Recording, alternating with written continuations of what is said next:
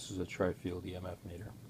It's set up to be able to detect microwave RF, which is the setting it's on currently, the bottom one down here. And it's got an electric field setting, and then it's got two magnetic settings for different sensitivities, a 0 to 3 and a 0 to 100 milligauss, I believe it is, yep. But it's set on the RF electric, or the radio / microwave setting, so you walk it in. I'm actually showing you the Slayer exciter circuit, which is set up and running on 18 volts currently. At 450 K is the current resistance. As you can see, I gauged that about 2 feet from the coils, maybe 2.5, 3 feet. But it's pegged and wiggling out, so you come in about that far, and you can back out from it, and it takes a ways for that to drop off, which is losing the RF coupling.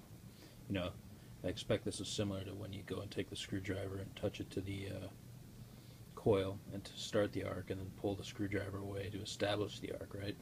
This device, you know, it gets into here where it's going to be picking up and detecting the RF, the radio field, right? And then it's coupled. It's hard to show that. The meter's about 1 foot long, so it's about 3 of those in between there, I guess. The scope, that is. So it's coupled, and then you can draw this back out another, I mean, it's another couple feet before it drops off. The electric field actually looks similar, except that it doesn't have the effect of needing to couple, right? It just detects. So get in here, and it's detecting whack pulse. This thing's on and running. It's running at about 350 kilohertz, thereabouts. But this is the electric field, and this is about the same distance as before. You can see there's always a constant field of about 6, 5, something like that. You can see it, right? The closer you get, the more pegged the electric meter becomes, the electric reading. So in here you've got a constant field, which is electric, which is above the detecting level. But it's curious that it has this pulse that's developed, you know, out here, picks up.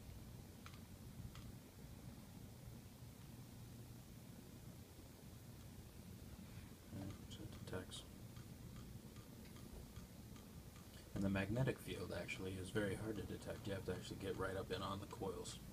So we switch it over to the 0 to 100 magnetic effect, right? It's on magnetic now.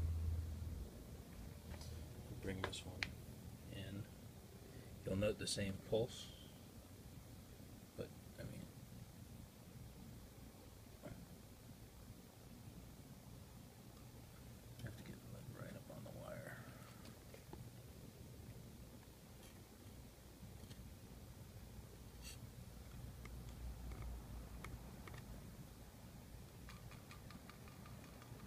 There. That's the magnetic pulsing up off the 100 scale.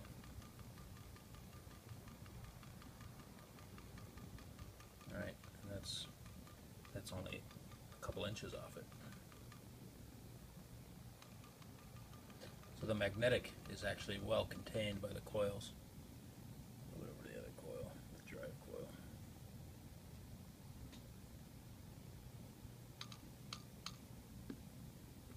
And then right up on it. But the electric field, which is the result of the RF field, those two fields are quite extensive. And that's all from the Slayer exciter, so not sure what to make of that, but it's something that can be noted with just this field meter from Tri-Field.